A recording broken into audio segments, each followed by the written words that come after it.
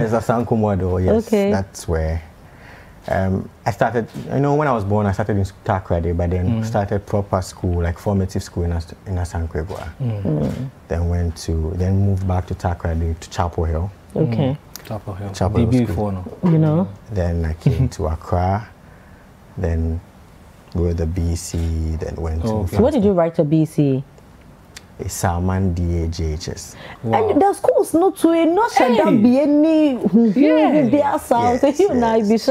Yes. That's why I wrote it. I wrote quite earlier.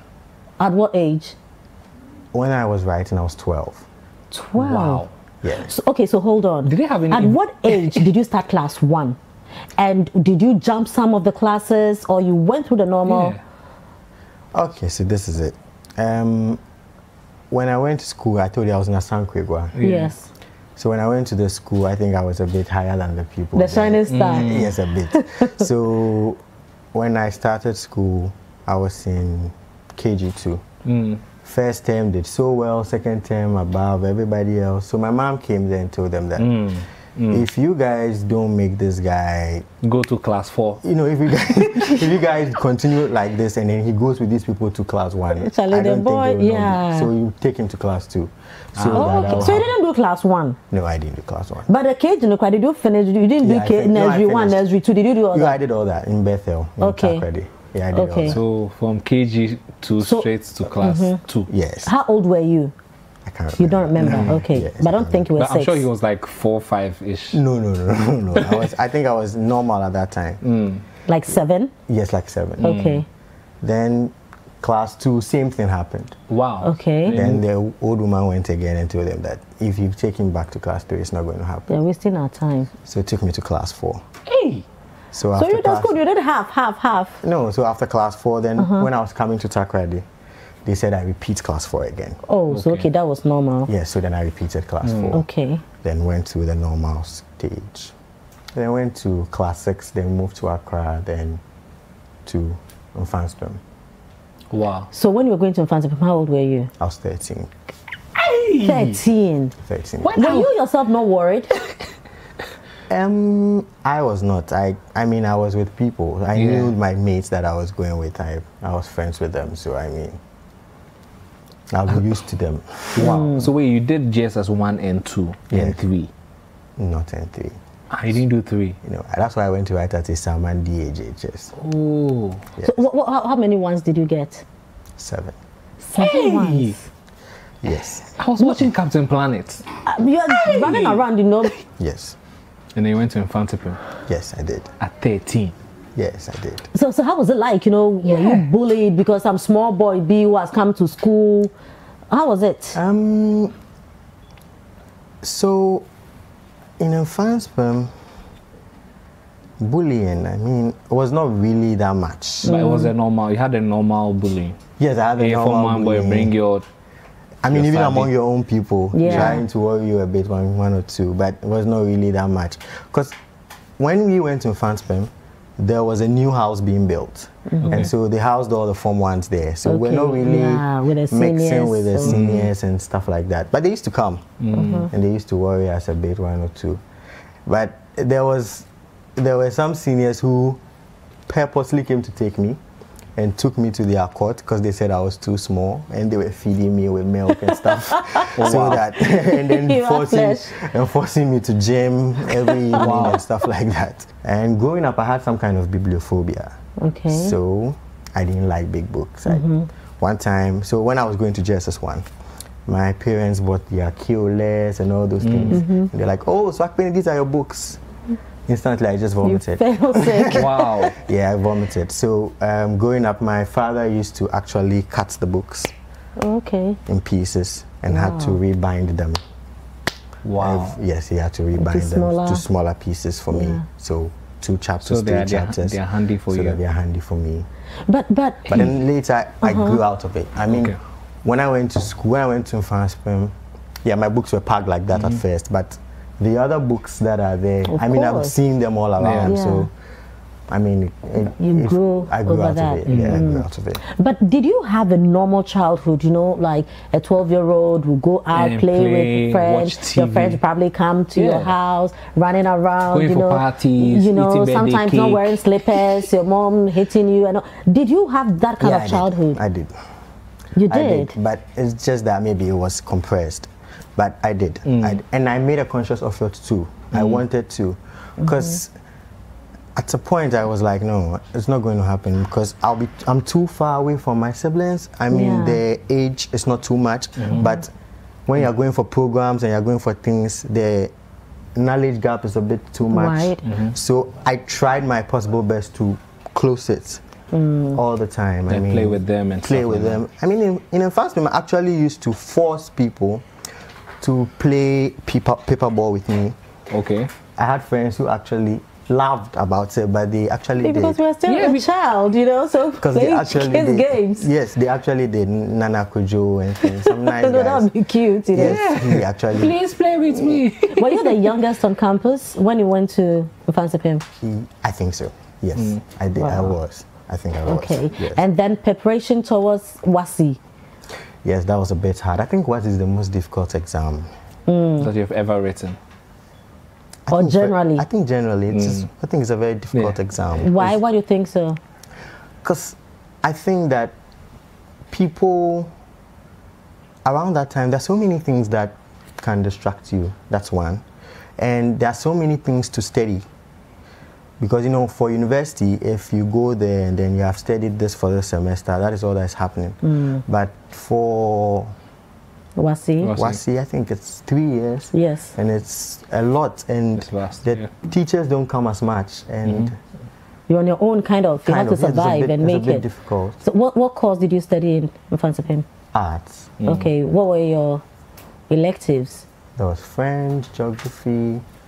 And economics? Economics, yes. Okay. And there was elective maths, yes. And then you finished in Mfansipim? Yes. And your grades were cool? They were all right. Yes. The all right is what? Oh, they were all right. And then to the University of Ghana? No, Gempa.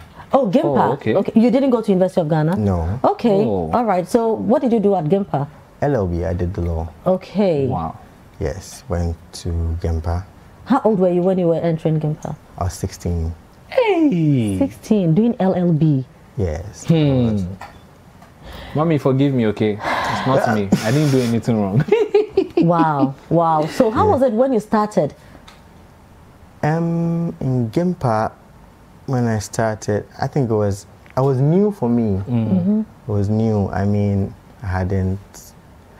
The whole place was new. I think it was hard. It was a bit hard to adjust to Gempa. It was a bit hard. I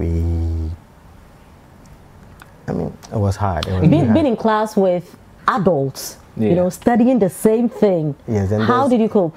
And there's the whole emotional maturity thing too. I mean, you might have the intellectual quotient, but the EQ is a bit important for university education. Yeah. Yes, because, you know, there are girls, there are stuff like that. So there are all these kind of things, yes. So at what point did you have a girlfriend? First girlfriend, I think it was in Form 2. No, wait. Senior high school? Yes. Okay. Who left me for... But you were 14 or 15 by then? I think 15. But then she was in Form 1. In Accra Girls. And then she left in Accra Girls? Yes, and she left me because she said the Aquinas head boy liked her or something like that. Some funny reason like that. sorry. So how did you take it? No, wait. Broken St. Heart Thomas boy. Aquinas boy. Beat Mfansipim boy. No, head boy. Head boy. Head boy. I'm just saying. But I think that was their boys' school. I think. Yeah. So I think maybe we would have. So how did she tell you? I mean, what it was a letter. It was a letter. So you remember some of the words? I'm sure it's your first girlfriend, so you should remember some, right? Also, some of the words she used. How did it hit you? How did she say it? I mean, she said. So you opened the letter and I was so happy. I was thinking like, and then you started. Was it dear boo? No, I think that it was time wasn't there. It's Akpene. Straight to the point. Yeah. So dear Akpene. Wasn't dear actually. Hello Akpene or hi or just Akpene. I think it was just Akpene. Yeah. Something like that. And then she said, I mean, there was no all those fancy the moonlight thing has done that. No. Straight to the point. Not straight to the point. I mean, how are you doing? Yeah. I hope school is well, that kind of thing. But yeah, that was the reason. I think I told one of my friends, was it Fifi or somebody? I told one of my friends. And how did you nurse your broken heart? I think we were just playing ball and things. We were playing football and stuff like that, maybe. It just passed. It was one of those things. Wow. And then your second girlfriend, because that was your first. Then second, where did you grab? Second girlfriend, I think it would be in university. Gimpa. Wow. At Gimpa. I think it was at Gimpa, yes. Yes, it was at Gimpa. Then. Have you had many? Because you are even thinking, was it Gimpa? You are not sure. Oh no, but you see, girlfriends, you know. I want to know when we started. That's the important thing. I wanted to know whether it was in Gimpa or when we had finished. When are you still together? No. Okay. No, I wanted to know when we started, like the Gimpa person. She was in Gimpa with me, and then asked to when. Was she older? Yeah, she was. Obviously, because he was 16 or so. So you were 16 at the time? Oh, no. I was getting to the end. I was like 19. 19, and 18. she was how old? I think 21. Okay. All right. And then you were called to the bar? Yes, last year. At 22?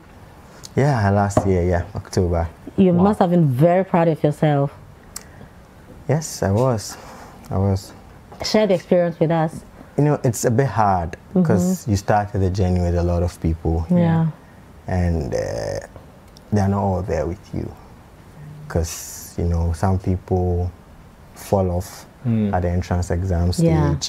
Some people fall off at the bar level stage too, and stuff like that.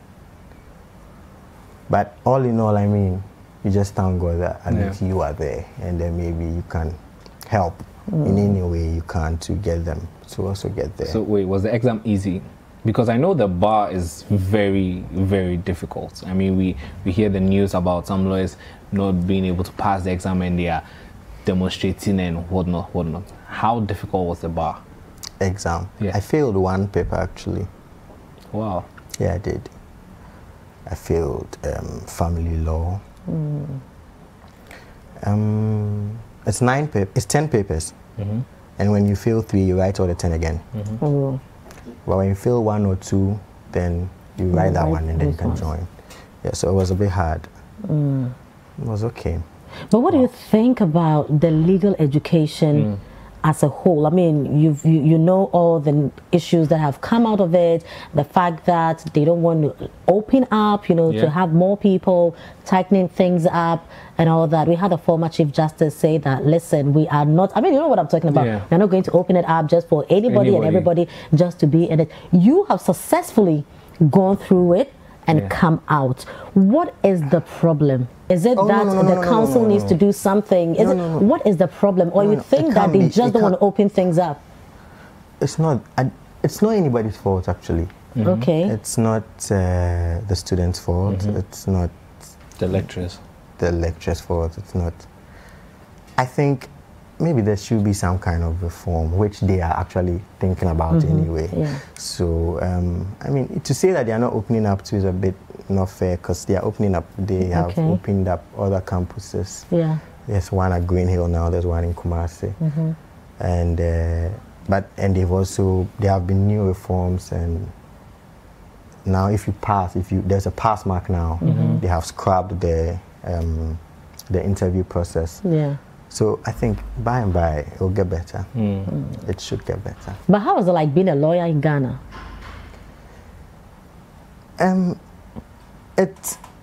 The respect is really a lot actually. The respect is. I didn't expect that. I mean, you go to a place and I keep saying that I don't want to lose my youth. It's very, very important to me. You know, I used to go to barber shops when I was a bit younger.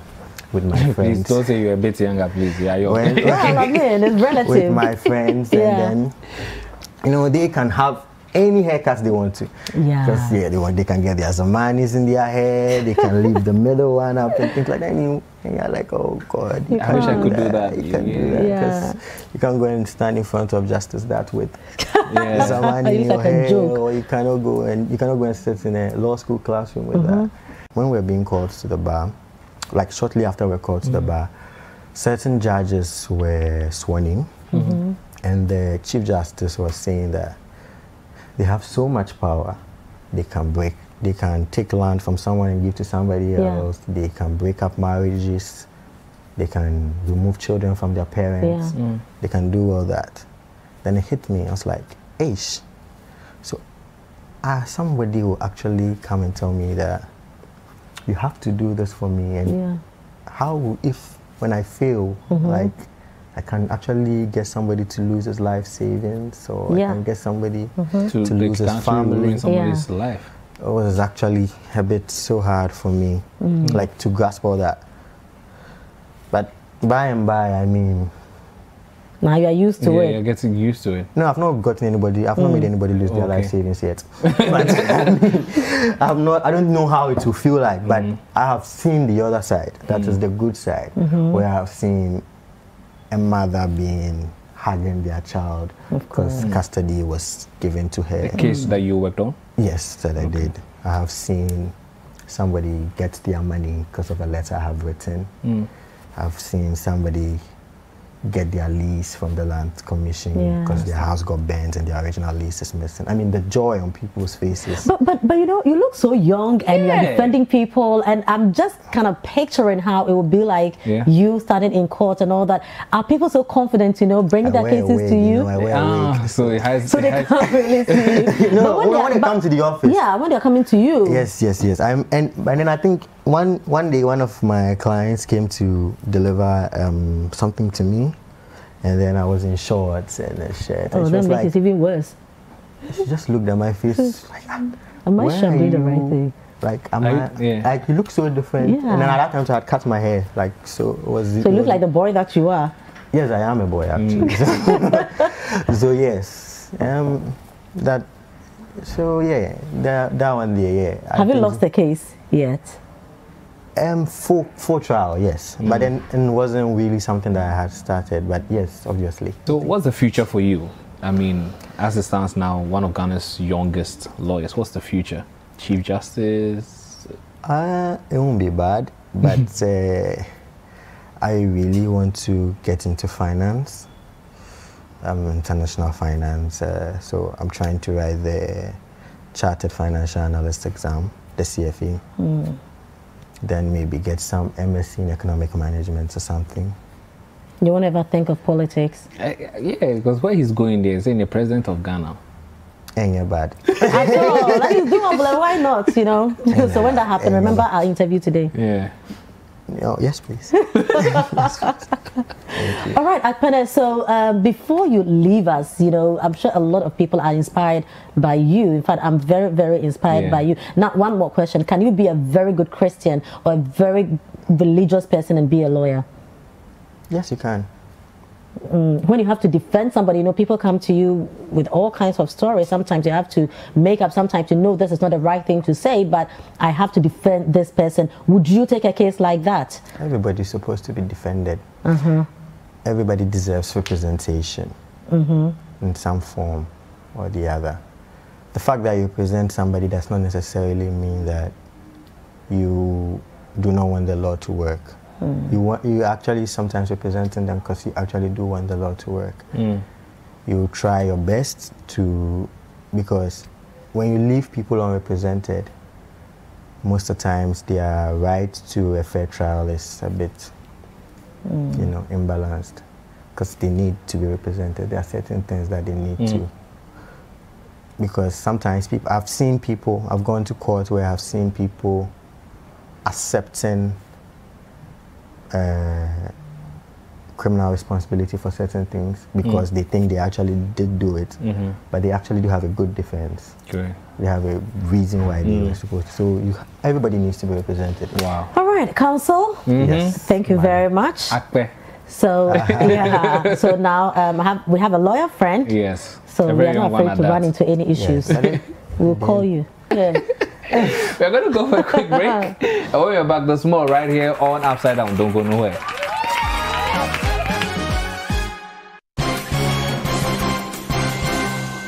Hello, viewers. I'm feeling very frustrated and bored in Sambulai. I'm very happy. If you don't understand, Don't worry, because myself, I don't understand. In this addition, Vodafone Ghana has now made it possible to send money from Vodafone Cash to all network free. We will cross over to our senior reporter for more details. Ladies and gentlemen, I'm standing in front downtown.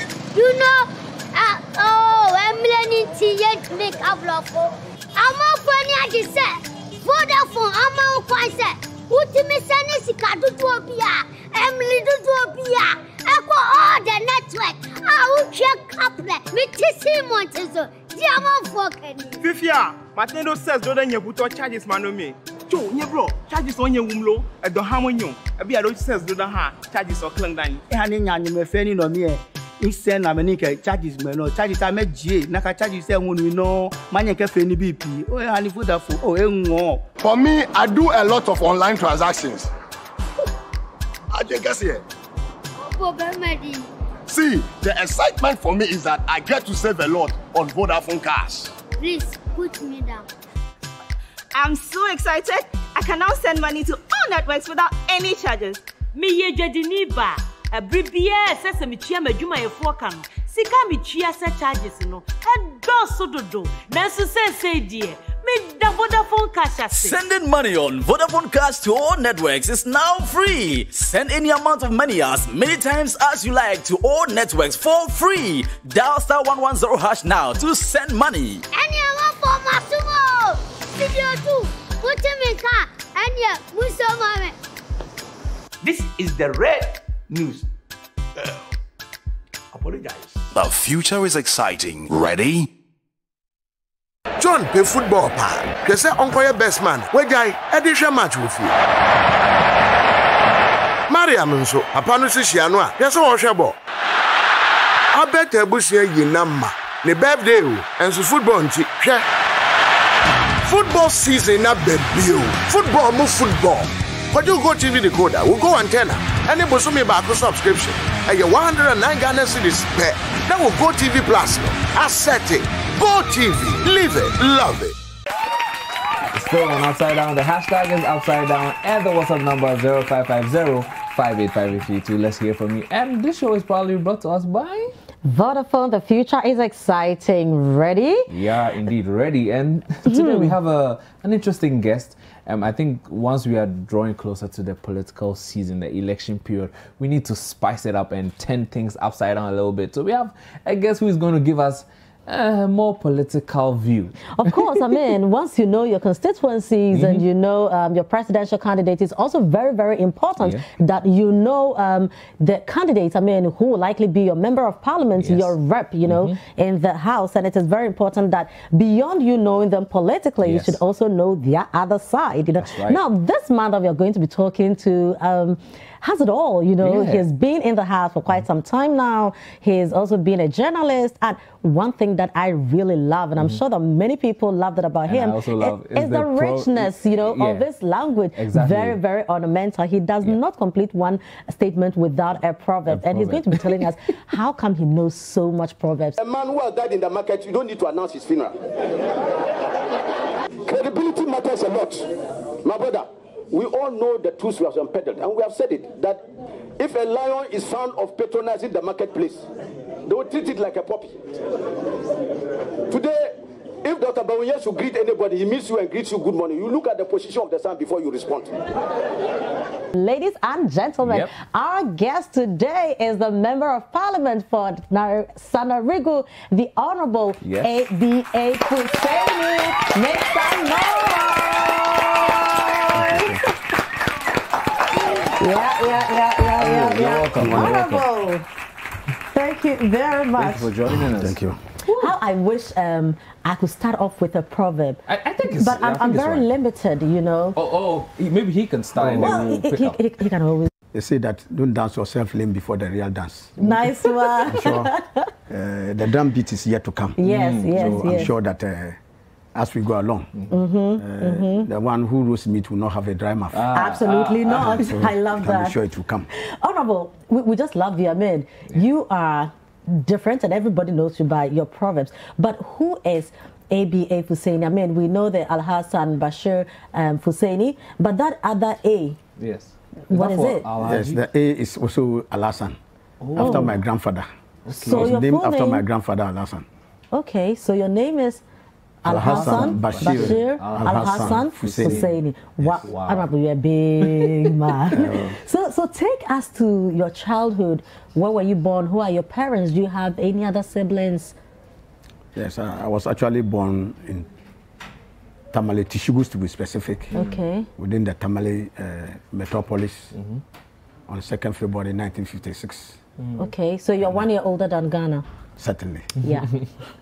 So I was a bona fide citizen at 1957 when Ghana came into being. Yeah. And so, like it has been said, you don't show an indigene the way to his house. And so from there, I attended the Tishugu Anglican Primary School, 1962-63 academic year. Okay. And then from there, went to Kalpohe Middle. From Kalpohe Middle to, and those days you can only go to secondary school through the common entrance examination. So I took the common entrance examination when I was in middle school from 3. I was almost at the terminal end of my middle school education. Okay. And I went to Yendi Secondary School. I mean Yendi. And then from there to T.I. Media Secondary School, 1978 to 1980. In Kumasi? Yes, T.I. Media. Okay. So I'm a product of the Amas fraternity. Okay. They say in Amas, we say that when they are counting hot things, they remove fire first. So from T.I. Media to the University of Ghana, Legon. Wow. Where I did political science. Okay. Then on completion of my national service, I was first posted to the Ministry of Information. And then later on to Ghanaian Times. And that's where I started my journalism career. Okay. As a matter of fact, on campus, we used to do some bit of media practice. I've always had a keen interest in becoming a journalist. So even while on campus, we used to do our hall magazines and others. And I was very active in that. So when I was posted to Ghanaian Times, it gave me the opportunity to practice the little that I learned. And I can say without any iota of hesitation that Ghanaian Times has been very crucial in imbuing me with the requisite skills to become a journalist. So I was there, completed my service, stayed over for about roughly 1 year. And then I was employed by Daily Graphic. So I went first, I was assigned to Mirror, where I wrote the column on foreign affairs. So those who used to read foreign affairs and on a weekly basis cherish that column very much. And I was there until I was appointed the first political editor of the Daily Graphic. Okay, in so 1995. let's go back to your days on Legon campus, because since that is where you really started, you know, your media stuff and all. What exactly was the magazine on? Just on your halls and the school? Yeah, it was basically about hall affairs. Okay. You know, in those days, you used to do publications. Hall were you? I was in Legon Hall. Okay, I thought you were in Commonwealth. The Commonwealth were our vassals. In any case, I was an associate vandal. Were you charging with them? Were you doing all those kind of things with them? Legon, we were the main charges. Okay. And I can tell you without that it was like a hobby. You had to do it as a matter of fashion to be recognized in those days. And so maybe for those of us who were vertically challenged, that was a way in which you could bring up your stature. So how popular were you on campus? Actually, I played football. When I was in the middle school and secondary school, I was a very good footballer. I used to play on the left wing, and I can tell you that I had a lot of dribbling skills. So which football club do you support in Ghana? Oh, Accra House of Folk. Okay. And international In fact, class? there are 2 teams in Ghana, Accra House of Folk and the rest. Oh, see, you know, it's Kotoko and the rest. And international teams? Barcelona. Wow. I like Barcelona. Yeah, all right. Interesting. You know, when you were growing up, I mean, I just want to know, at which point or which moment do you keenly remember that you knew that at this point, like, I'm going to be a media person? They say that the calf that will grow to become the head of the, to become the leader in the head is spotted from the day it is born. Okay. From my young pioneer days, and let me say this, that is what we've lost in properly grooming and conscientizing our youth. We're searching for Dr. Kwamina Nkrumah, the founder of this nation, put in place a young pioneer movement. I'm sure you must have heard it. Where at very early ages, when you go to primary school from class 1, class 2 onwards, you are enrolled into that, and they begin the conscientization process of letting you feel like you must work for the supreme interests and aspirations of your country and your people, to imbue the spirit of patriotism in the youth, so that at that early age they inculcate those values and they grow to become useful citizens of Ghana. So in those days, you know, they will train you to write, and they can ask you, okay, write a piece on this one, and then you write something. So that is where I developed the interest in the skill of how to write, and especially like it was not just composition, but they can give you an animal, describe this animal, and you do it and present it to your teachers. So how so that's why I had that initial stint with. So how different is that from what you see today? I mean, you hear of campus life and all that. When you were in Legon and today, what has changed? I think many things have changed. The very atmosphere, when we were in Legon, of course, the numbers were not as big as we have today. Yes. How many people were sleeping in one room? We were 2 in a room. Even eventually, so the person moved to another room which was vacant. So I was virtually in a room alone. Wow. And so you can see and that is why a lot of us feel that those of us who have the burden of leadership today must endeavor to leave a better legacy for the upcoming generation tomorrow. You're right. Otherwise, we had the benefit of studying in environments that were very conducive to studies, and today even how to even lay your head is a problem. And I know a lot of parents have had to cough up 7,000. I just heard that the Legon, for instance, is charging 7,000, 8,000, 12,000 and above. I mean it's quite expensive. It undermines the spirit of equal opportunities for all citizens of this land. And I think that those of us who have the benefit of being entrusted with power to stay on behalf of our people must do better to create a more congenial atmosphere, to create a better Ghana for the generations that are yet unborn. Honorable, you just mentioned about the parents. I just want to take you back a bit. I mean, your parents, both mom and dad, what were they into, and how was the upbringing for you? Let me say this. My father is late. I think 2 years ago he passed on. He was a chief. Is the Dohana of the Bambiao area. There's a chieftaincy title in the Bambiao area in Tishibu. And that is where my father was chief. His father and his great-grandfather before had been chief. So it got to my turn. My father was blessed by the Almighty Allah to have lived on over 100 years. Wow. Yeah, so, but my mother is still alive. My mother is very old. She's in Sagnarigu. She was a petty trader. And I can say without any item of hesitation that if I'm asked who is my best friend, I say it's my mother. Wow. Yeah. How come? I cannot repay my mother for what she's done for me. But for her, I know that it's Almighty Allah who creates people and your destiny is there. But I can say without any iota of hesitation that, but for my mother, I may not have been where I am. Wow. Because even in those days, it was not popular and widespread to get children to go to school. And indeed, when my senior brother, we're four in the family, but not 3. My senior brother happened to live with my father's senior brother. So I was the only son in the house with my father and my mother. So when it was time to go to farm, my father said, no, I had to follow him and go to farm.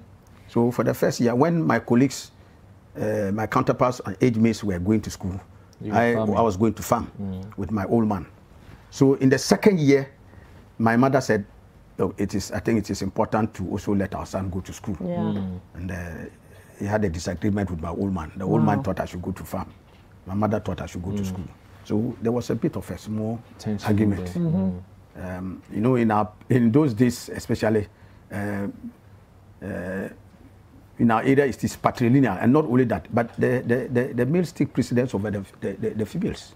Men have a better say and much more important say than women. And so in those days, it was women who had to listen to their dad. But I'm sure my mother used her persuasive skills to persuade my old man. No wonder her son is a politician today. Eventually, he allowed me to go. But the full burden of my education was borne by my mother. Wow. Fortunately, she was a petty trader. She traded in cloths, jewels. She did sold some few things. So how many wives did your father have? At one time, one. Wow. Yeah, it was only when there was a separation between my father and my mother. Okay. Not that they were no longer there, but there was a separation, and my father took on another wife. Wow. Yeah, but that's very impressive, you know. Yes, a chief, and he was a Muslim. Yes. And one wife. Yes. Very impressive. I'm sure that it looks like it's out of the normal. It looks like. Yeah, exactly so. So I can say without any hesitation that my mother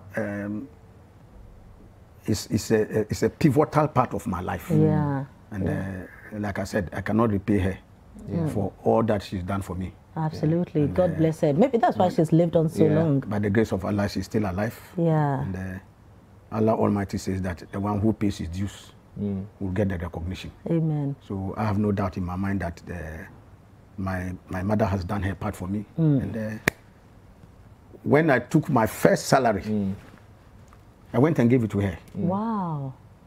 She looked at it and there were tears in her eyes. I said, no, go and give it to your father. And I said to her, Mom, you deserve it. She said, yes, but go and give it to your father first. And then you gave it to your dad? So I went to give it to my father. My father took it. I said, no, have you given it to your mother? Go and give it to your mother. So it really touched me. Yeah. Wow, wow. I pray that your kids do it for you as well. By the grace of Allah Almighty. They will. Yes, so on Legon campus, you studied political science and what? I majored in political science with geography. You never did English? No, I didn't do English. So where is all this your skills with the language coming from? It's Almighty Allah. It's a gift of Allah. Wow. You know, the seed planted by the Almighty Allah cannot be destroyed by the most devastating drought. It's Allah's gift. And it's his providence. So let's just put it at that. But a lot of it comes from sitting and listening to the older people. Okay. When you have time, just spend about some 10, 15, 20 minutes. You can drink from their deep-seated fountain of wisdom. We'll be coming to that, the things that we have to learn. But you also did radio, and you co-hosted Alhaji and Alhaji with Alhaji Bature. Yeah, sure. And that was huge. That program was big. Tell us about Alhaji and Alhaji. Yes, like I said, you don't show an indigene the way to his house. Yes. In the run-up to the 2000 election, you know, the political temperature in the country had really gone up. And that was incidentally the year we had the first transition. So after the elections, His Excellency President Kufuor won, became president. But the atmosphere became very, very difficult.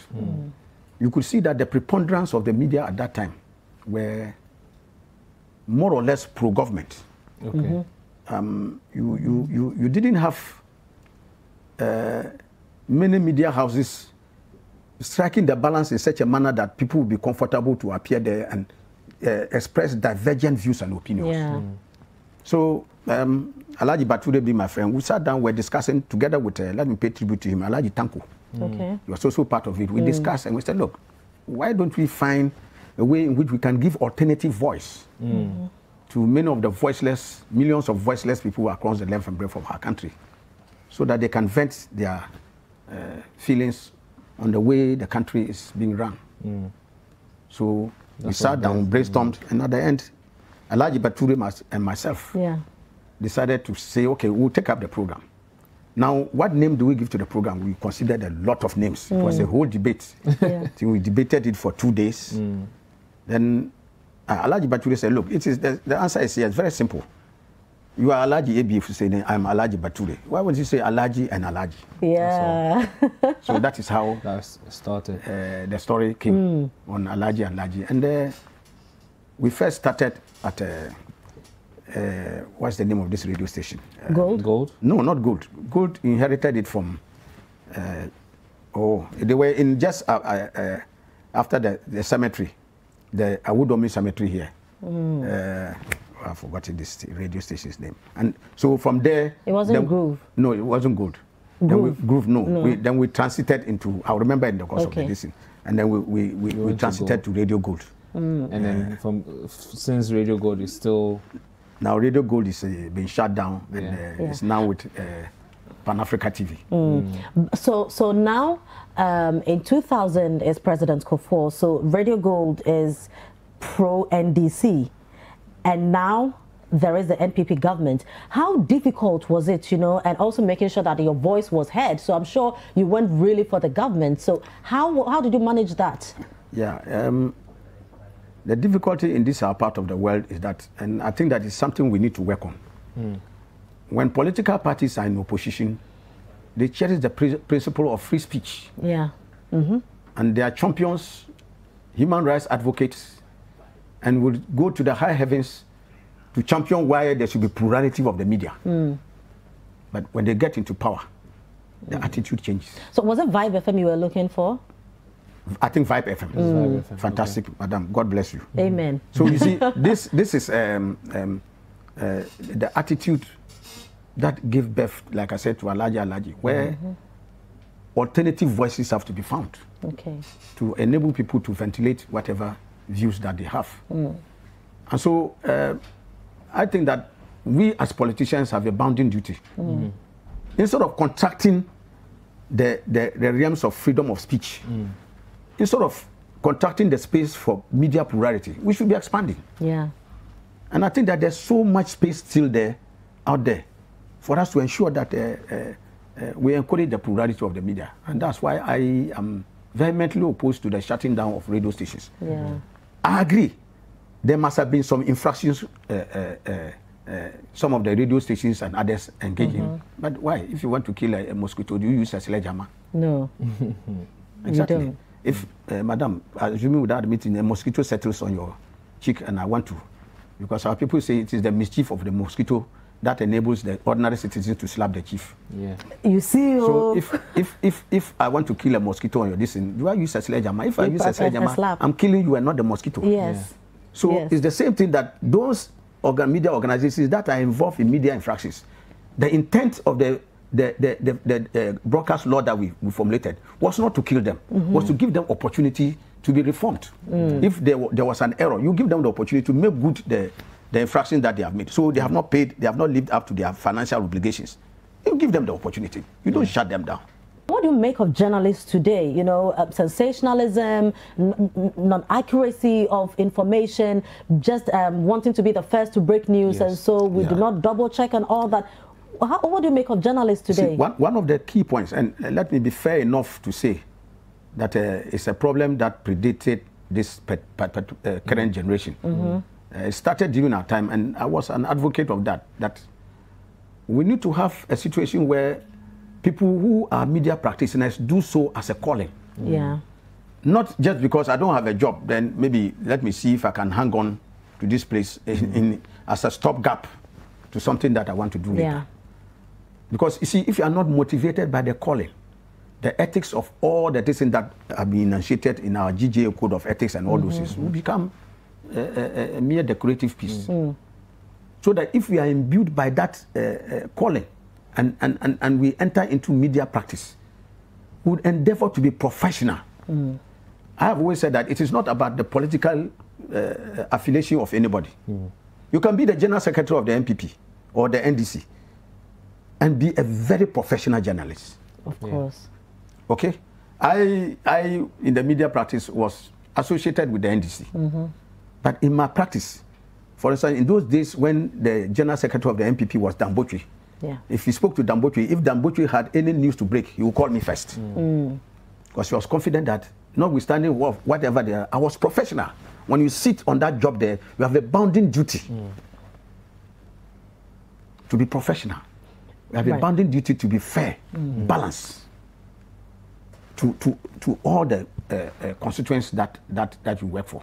And so from that standpoint, I'm sure that if all of us as journalists are minded by this, in some of the overly sensational things that we are talking about could have been cured. Yeah. Because your professionalism will always remind you that first you have a duty to check and cross-check. Yeah. Of course. And then in 2012, you decided to proceed now to Parliament House. What informed that decision? Yeah, madam, before that, In fact, some 4 years back, while at Daily Graphic, there were about 3 busloads of people from my constituency. Okay. That time it was Tamale-North. And so they had come, young men had come from the constituency, wanting me to come and contest for the Tamale-North primaries in the NDC. Wow.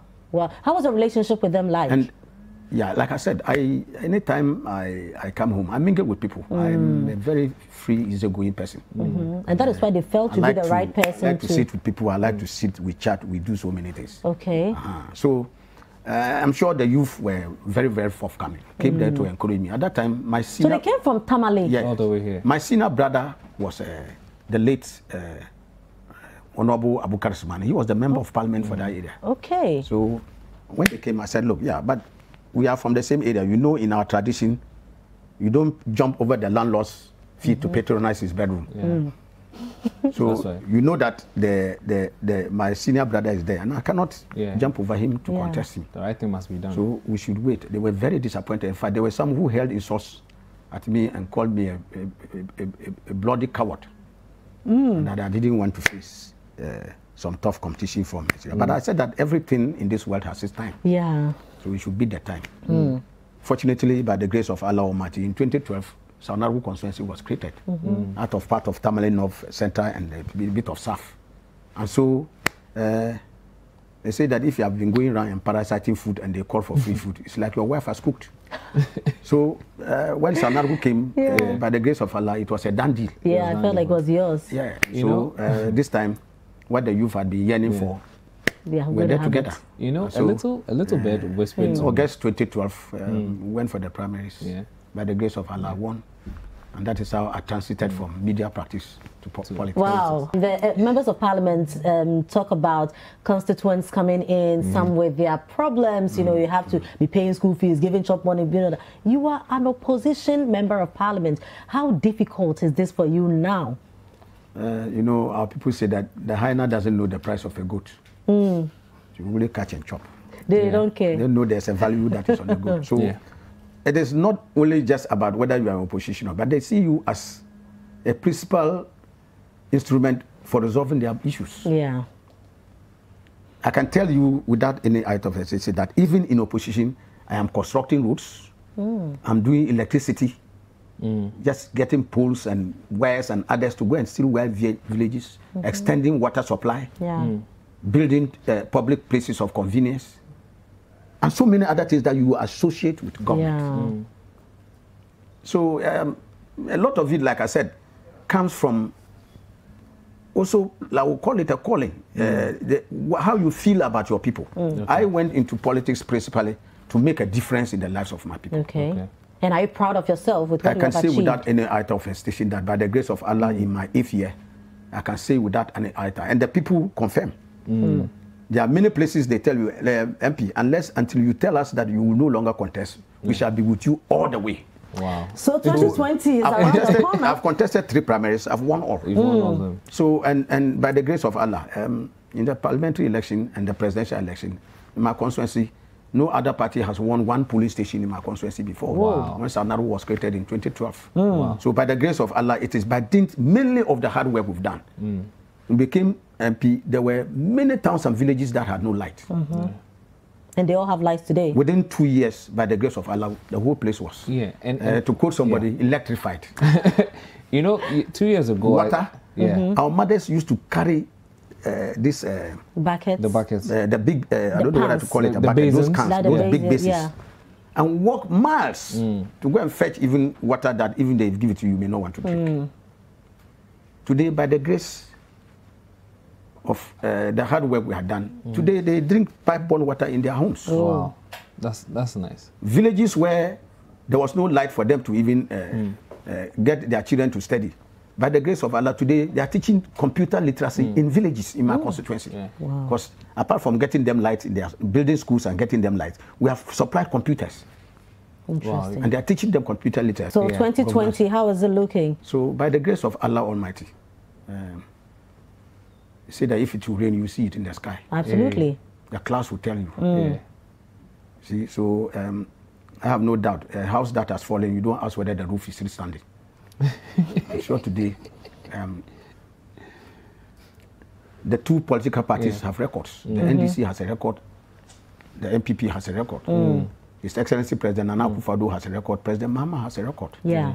And so today you are beginning to see that one manifesto, which is a people's manifesto, and the other, which is, I don't know how to call that one, a manifesto. No, you won't know. It's understandable you don't know. No, I'm sure, I'm just looking at the qualitative difference. Today we are all discussing, one manifesto seems to be predominant.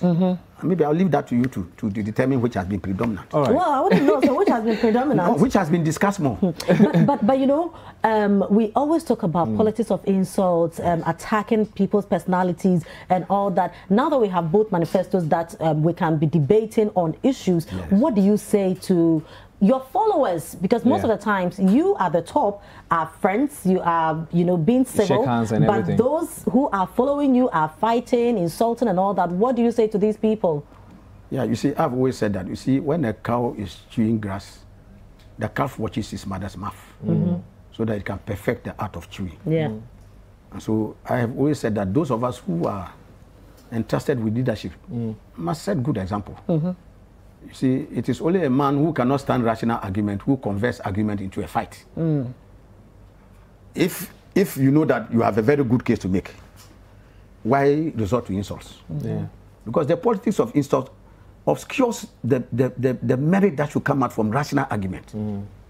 So if you have a rational and convincing argument to make, why insult? I can make my point without sounding insulting. So I have never ascribed to the politics of insult. And I've always said that when you see politics of insult taking place, I mean, people have, like this program, that they are walking the logic on upside down. And so it is important for us to imbibe and practice the politics of decency, decorum. We must have respect for one another, even in our divergence. Divergence shouldn't necessarily be hostile. You can have a convergence of certain larger interests. We have a collective interest to make this country peaceful. All of us want that. So whether you are MPP, you are NDC, you are CPP, you are UGM, whatever political party, there's a convergence of interests on that line. But beyond politics, how do you unwind? I mean, in your leisure time, what do you do? A lot of the time, I like reading. I read. Okay. And then I also like watching documentaries. Okay. And above all, I like arguments. On that note, we will not continue. Yes, I think before Honorable leaves us, you should just give us your favorite proverb. Oh, you see, the proverb is to illustrate a certain situation in which you are, or certain situations you want to express certain positions on.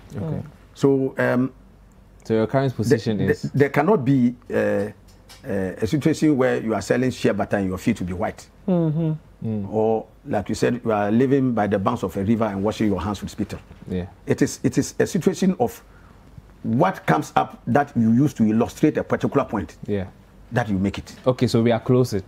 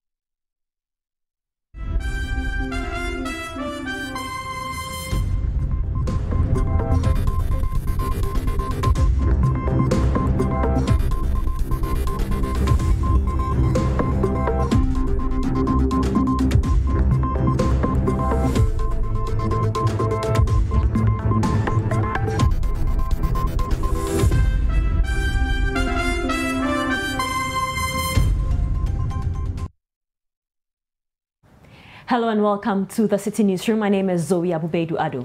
And I am Bobby Osei. Coming up.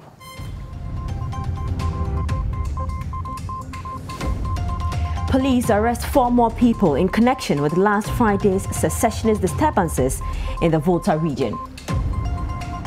Yes, we picked about 4 people for interrogation. Yes, based on intelligence gathering, we've just picked them to pick information from them. Meanwhile, government says it will soon go after identified financiers of the Western Togoland group. They are also moving in to deal with their sources of funding and persons who we believe are associated with the funding of this group. Also, EC boss dismisses assertions that the commission has a tendency to manipulate election results. We have no doubt built some transparency and accountability in our processes. As such, there's a tendency for citizens to believe that the Electoral Commission can manipulate the election.